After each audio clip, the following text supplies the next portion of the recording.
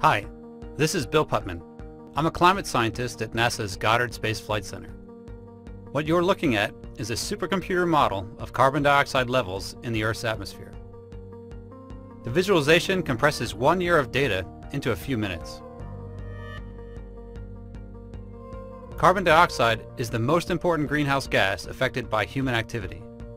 About half of the carbon dioxide emitted from fossil fuel combustion remains in the atmosphere, while the other half is absorbed by natural land and ocean reservoirs.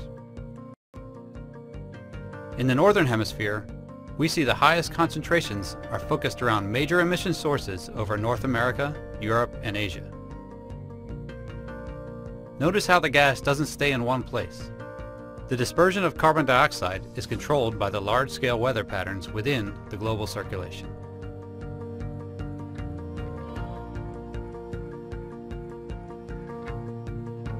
During spring and summer in the Northern Hemisphere, plants absorb a substantial amount of carbon dioxide through photosynthesis, thus removing some of the gas from the atmosphere. We see this change in the model as the red and purple colors start to fade.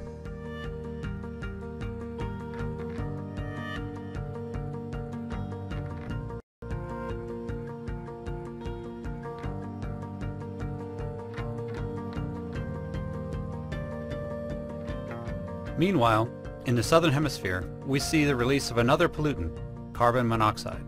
This is a gas that's both harmful to the environment and to humans.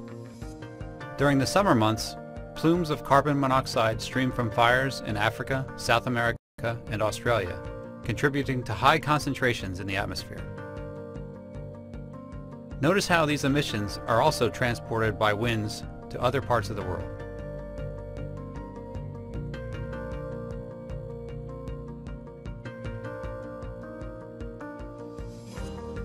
As summer transitions to fall and plant photosynthesis decreases, carbon dioxide begins to accumulate in the atmosphere.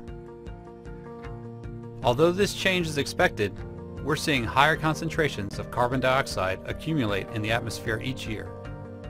This is contributing to the long-term trend of rising global temperatures. The Orbiting Carbon Observatory 2, or OCO2, will be the first NASA satellite mission to provide a global view of carbon dioxide. OCO2 observations and atmospheric models like GEOS 5 will work closely together to better understand both human emissions and natural fluxes of carbon dioxide. This will help guide climate models toward more reliable predictions of future conditions across the globe.